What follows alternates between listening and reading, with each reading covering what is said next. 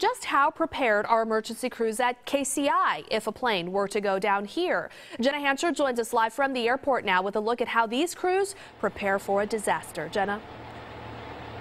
Jow, right now we're in an area of the airport in which firefighters use to practice how they would fight and battle an aircraft fire. We're joined now by Matt Maurer, again, Battalion Chief Matt Maurer. Talk to me a little bit about these tools that you have and what you would do in order to practice to battle a blaze like this. Well, you see a boom mounted on top of Rescue 92 here. It's 50 foot long.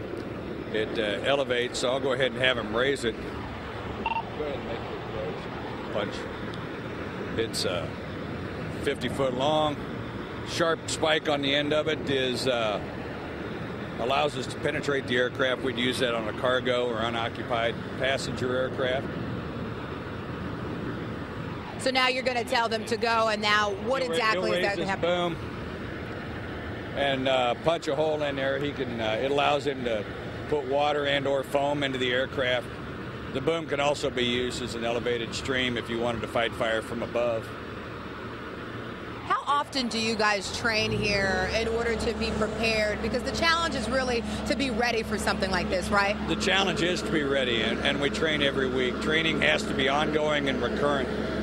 It's just got to be happening all the time. This little chunk of aircraft here, Jet Midwest gave us, and we can use it to work on evacuation assistance. We can use it to teach aircraft construction. You can see the hole inside of the aircraft, the way it's been cut away. We can teach forcible entry with this, and we can drill with the high-reach extendable turret. So once you guys poke through this plane, then what happens? You would punch through the aircraft skin. He'll engage the pump. He'll flow water through that, and before you've been able to get into the aircraft, you've already got water. You'll hear the engine change. And now you've got a lot of water on the inside of that aircraft. Doing some good putting the fire out before we would have to cut out the outside of the aircraft to get into it. So you don't even have to cut out the outside of that aircraft in order to get in. You could just punch that hole right in there, stream that water, and that gets out that fire pretty quickly. It's a great tool. We're fortunate we've got a couple of them. And it's really nice to have this kind of prop to train on.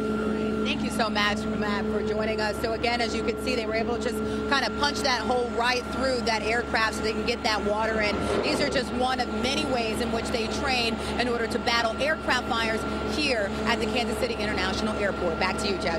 All right, Jenna, thank you. Very cool to be able to see that.